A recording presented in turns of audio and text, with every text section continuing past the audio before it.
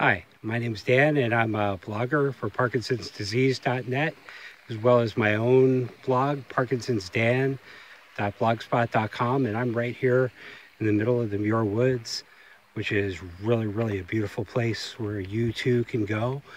All you have to do is choose to get out and enjoy yourself. It's in California above San Francisco. It's a really nice place. The trails are really accessible, no matter who you are, no matter what your abilities are. I encourage you to get out here and enjoy life. Do whatever you can to make your life a good and happy place to be.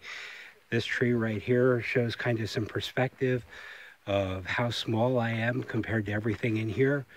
And when you really look at it, everything that you are and everything that you do is really small in comparison to the universe. All of our problems, all the things we think that are holding us back, they're really small.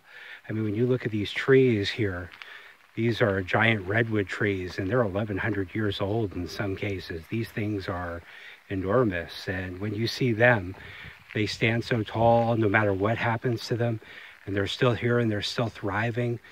That's something to be said for what our lives are meant to be like. Our lives are meant to be strong. Winds come, storms come, lots of things happen, but it's all up to us at the end how we want to see it. And personally, I'd rather choose to reflect on the great things I'm doing with my wife and myself and my friends and my family than I would spend time thinking about what I can't do. So I hope that you get out here too. I hope that you like the videos and the pictures that I provide for you.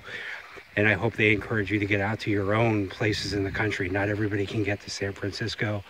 Even for us, it's halfway or, well, all the way across the country. I mean, we're from Pennsylvania. So it's all about what you value in your money and your time and the things that you can afford to do. I know some things keep us back from all of that. But should you get here, or should you get to Acadia in Maine, or the Rocky Mountain National Park, or Yellowstone, or anything else out there, just choose to enjoy it. Choose to enjoy your own parks, whether they're with your grandkids, your kids, somebody else's kids, just watching them living vicariously. It's all good. So that's my message here. Enjoy life. It's all about choosing the optimism that we see instead of getting bogged down in the negativity. Bye.